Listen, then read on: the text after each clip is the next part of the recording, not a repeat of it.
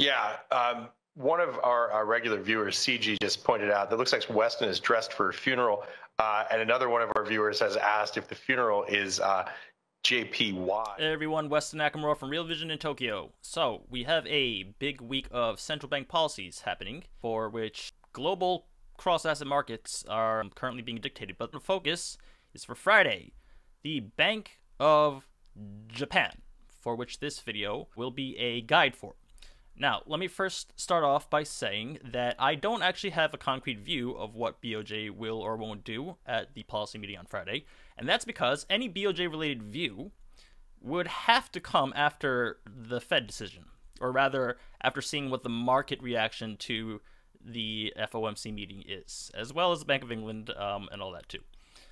And those things have not happened yet. But with that said, when it comes to the BOJ, which is a major central bank who is actively in the markets every single day trying to control the yield curve and announcing things mid-Japan trading day regarding their JGB buying operations, as per the last BOJ meeting in which they unveiled this current policy of daily unlimited bond buying operations as necessary in order to cap 10-year JGB yields in a surging global yield environment.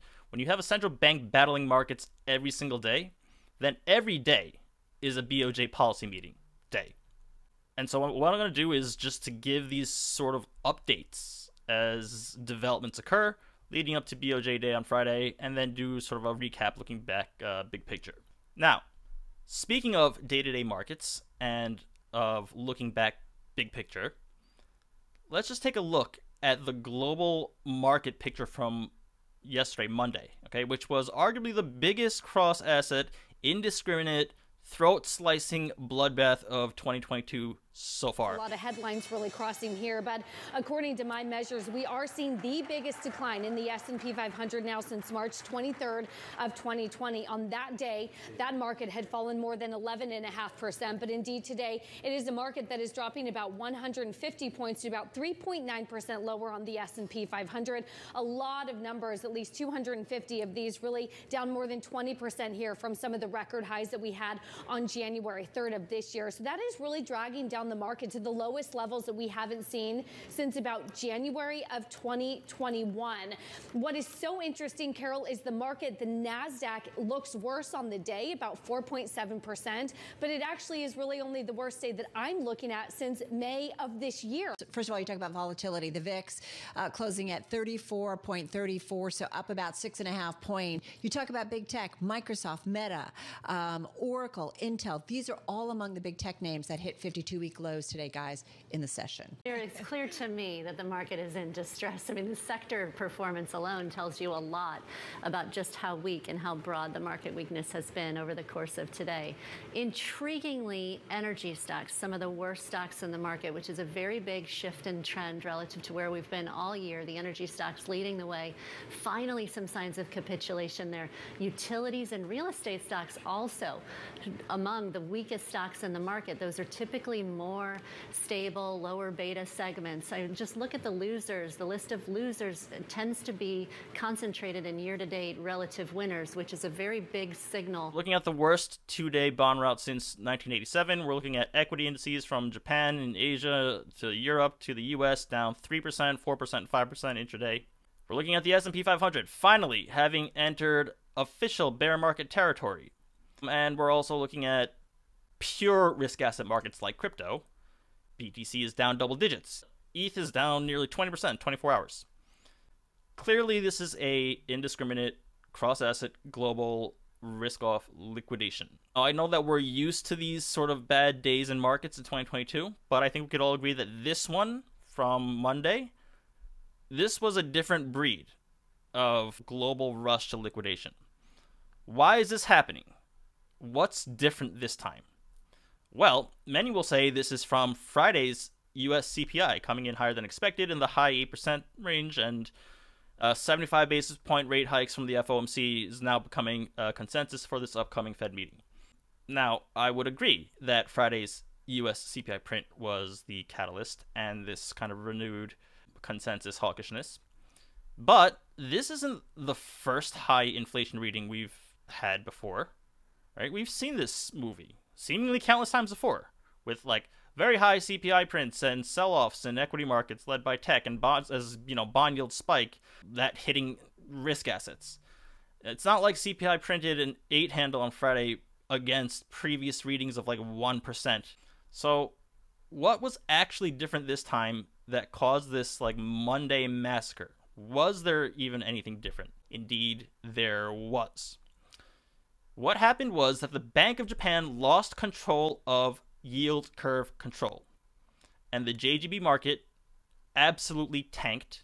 JGB yields surged way above the 25 basis point upper band limit of yield curve control, which then triggered sovereign yields, very much including the US Treasury market, to also surge, which then destroyed risk assets across the board in a complete massacre. And this is exactly why I had flagged the BOJ in the first place, starting in late January, early February of this year, and all this time since then.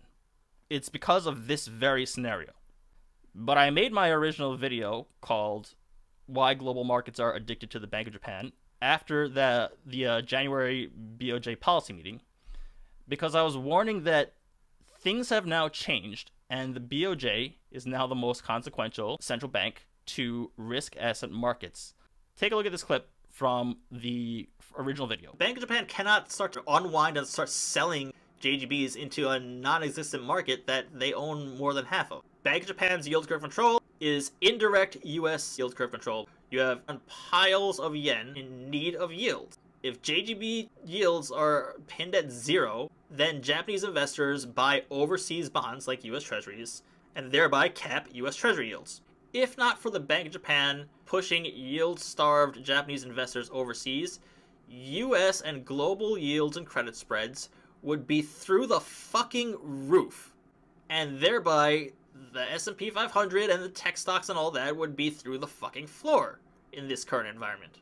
It's because of the Bank of Japan and their insanely accommodative and globally impacting easing policy that's been running for the last half a decade. If yields continue to climb and it calls for BOJ to do a fixed rate operation and they offer to buy an unlimited amount of JGBs at a time when global central banks are tapering, that makes Japan the sole bond market manipulating, free market destroying policy force left. Japan's the only economy left in the hospital bed that's in need of like this ICU care. It undermines the efficacy of the policy itself. The other side is that if BOJ abandons yield curve control, global markets will implode. CPI comes out in a little bit for the United States if yields blast through 2%, which I believe that they will because of the options positioning on 10-year US Treasury futures. If US Treasuries are yielding above 2%, then Bank of Japan is going to have a fixed rate operation. And if Bank of Japan can't handle that fixed rate operation, things can get very ugly very, very quickly. Global investors, all of you, cross-asset, I don't care what it is that you trade or invest or whatever. Every other central bank is about to abandon a decade of this artificial, intervention as if there's going to be no consequences. Those consequences are being held at bay because of the Bank of Japan. A, can the Bank of Japan handle that by themselves? And B, what happens if they cannot or will not? You're looking at a completely different world in markets, absent the Bank of Japan accommodative policy that is the only policy that is still in place. Okay, so pay attention to the Bank of Japan. You didn't really have to until now. You definitely have to now. It is the most consequential because people are not paying attention and because it is actually the most consequential for the reasons I just mentioned. So, in this video, as well as the follow-up series of videos on the subject, what I'm going to do is to take a look at markets through the lens and context of the Bank of Japan and their policy and their actions, and kind of just break it down by asset class, the actual global bond markets, not just the JGB market, as well as Japanese capital flows, which have been killing the US Treasury market for the worst Q1 on record for fixed income total return performance. And then separately, I'm going to discuss the yen, which obviously, can't really be done that separately from the bond market. But there are FX idiosyncrasies underway as well, so it does warrant some sort of compartmentalization of these sort of topics of discussion by asset class. And then finally, I'm going to discuss the Bank of Japan itself, the state that it finds itself in, what's happening on the ground domestically here in Tokyo, as Japan is possibly on the verge of, dare I say, potential sustained inflation, and more significantly, a central bank that's easing into inflation because they're so deep in the easing hole that they only have bad options available, as well as very key sort of catalysts ahead, namely the upper house elections in Japan, the results of which are going to heavily influence who the successor for Bank of Japan Governor Kuroda, current Governor Kuroda, will be when his term is up in less than a year, April 2023. Okay, so there's a ton to cover, so let's get started. Okay, so let's talk about the yen, okay, and this topic of yen intervention specifically. So I want to talk about, first of all, the yen getting crushed as the worst performing currency year to date against the dollar, worst performing major currency against the dollar, why that's happening, the incredible speed in which it's happening, and I also want to discuss this yen intervention topic and my view, which is that I do not believe that yen intervention is something that is a high probability event happening anytime soon. I don't think that we're close there yet, despite the yen reaching these levels. Currently, at the time of this recording, the yen is well into the 130 handle, approaching 135. It is the worst performing currency against the dollar, and it is of major concern, and not from the standpoint of somebody who is in Japan. I mean, it is something that everybody who is paying attention to global macro either already obviously knows about or should be certainly concerned about and should be watching very carefully. Now, usually I have to do this sort of why you should care part of the video, right? Like about the various things that I bring up or talk about, why this matters to, your equity portfolio in the United States or wherever you might be. And obviously I don't make these videos if they aren't of broad consequence and significance to a very diverse and broad audience out there. But rather than me tell you, I'm actually going to once again rely on Mr. James Aiken, who I've used before for my Levergrande video. But Mr. James Aiken, he was back on Real Vision talking to Raoul recently, and they discussed not just the yen, but they discussed the Bank of Japan, JGBs, everything going on with that. And so I'm going to be using clips of that video for the JGB and rates discussion as well in my separate video. But for now, here is an actual, credible, highly experienced, extremely smart, expert's expert, as Raoul calls him, Mr. James Aiken on dollar yen. What the hell is going on? Because there's something going on in Japan and people aren't yet focused. We've done a couple of pieces on Real Vision, but everybody's kind of looking the other way and they're not seeing it. What do you think? I think any macro variable that breaks out of a 3-decade or thereabouts trend is hugely interesting, particularly when it attracts barely a ripple of commentary. Here is something that you and I and many of our friends grew up with through the 90s in markets, saying dollar yen is the key macro variable. If I know where dollar yen's going, I can figure out the long bond, I can figure out stocks, I can figure out so many things, right? And then like a lot of assets over the past several years, dollar yen didn't become a low vol asset. It became a no vol asset, right? Zero vol. Remarkable. You heard it from the man himself.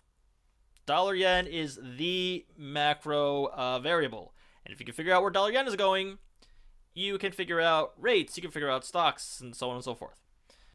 What I will say, however, is something that I've repeated ad nauseum, that I've tweeted charts about, I talk about on the Real Vision Daily Briefing every time I go on, and something that is in these videos again and again and again. And that is simply, just look at a chart of the 10-year U.S. Treasury yield versus USD JPY. They mirror one another. Obviously not all the time, and obviously to differing degrees, but by and large, they mirror one another. And this is both, over longer term horizons and intraday, on a 1 minute tick for tick chart. Dollar yen, 10-year U.S. Treasury yield.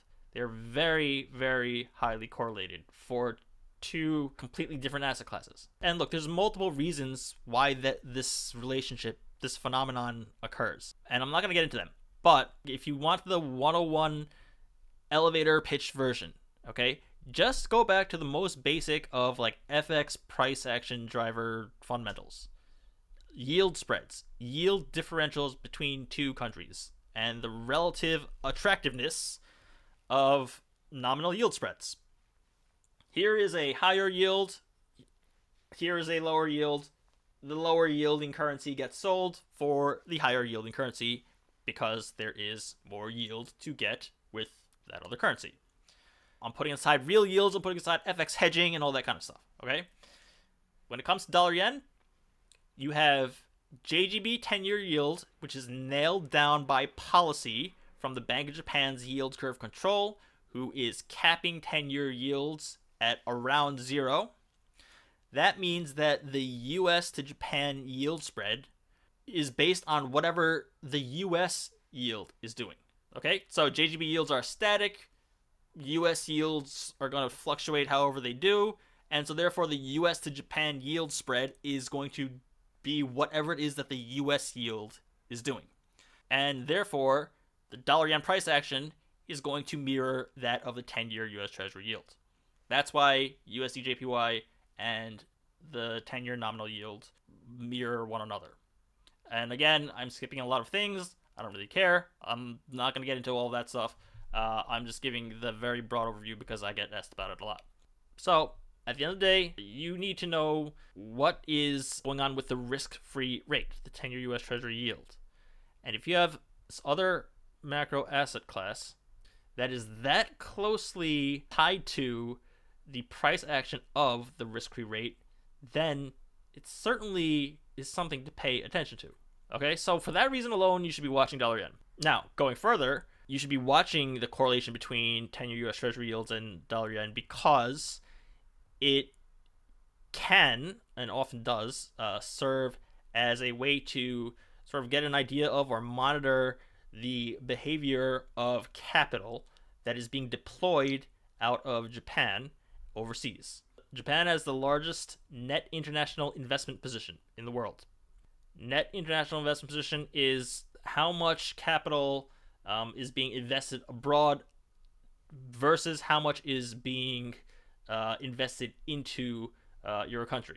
Japan deploys the most capital more than anyone else, and the United States actually has the most, negative net international investment position. In other words, to put it in a more sort of practical sense, Japan is cash rich, yield starved, and needs to find a yield for its capital.